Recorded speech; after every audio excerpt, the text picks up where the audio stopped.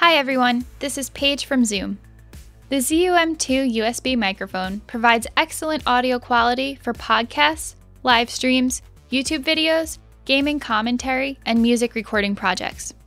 In this video, I will show you how to use your ZUM-2 USB mic with Audacity, an open-source digital audio editor and recording application software.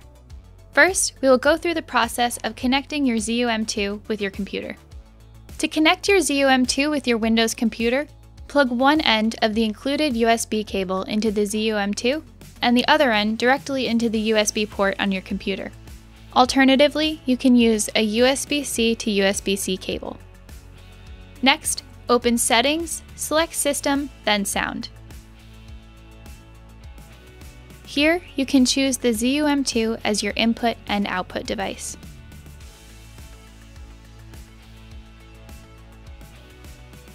Choosing the ZUM-2 as your output device will allow you to hear your computer audio through the headphone jack on the ZUM-2.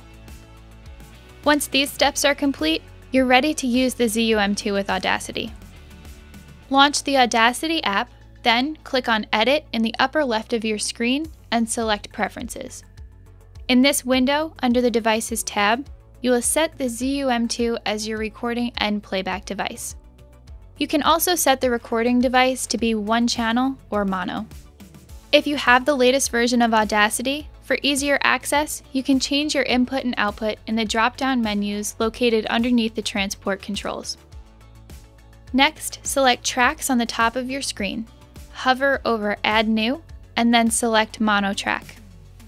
To adjust your levels before recording, you will want to select where it says Click to start monitoring. Then, once you see the levels, you can use the slider to the right of the play symbol to set the level so that the loudest peak does not pass -6 dB. Now you can start to record. To listen back to what you have just recorded, you can use headphones that are connected directly to your ZUM-2.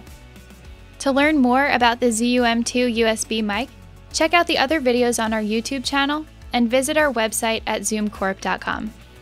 Good luck and enjoy creating!